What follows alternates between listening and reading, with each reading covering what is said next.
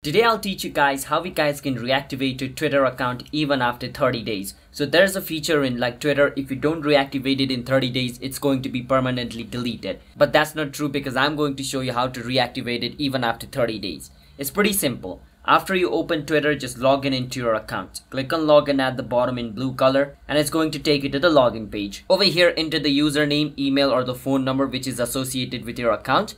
I will enter my email. Now after you enter your email or username, it's going to take you to this place.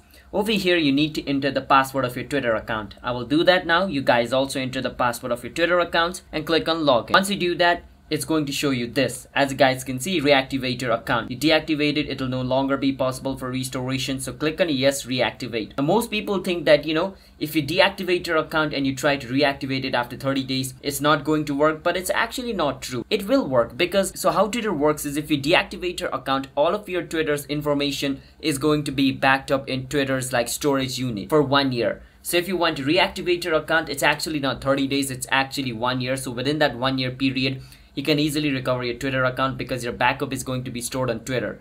So try to do that, it will work. But if you're trying to reactivate your account after 1 year, then it's not going to work. Max limit is 1 year. So after 1 year, it's not going to work. So if you guys have, not wasted 1 year of your time, then basically you guys can recover your account by doing this. So hope you understand on how to reactivate Twitter account after 30 days.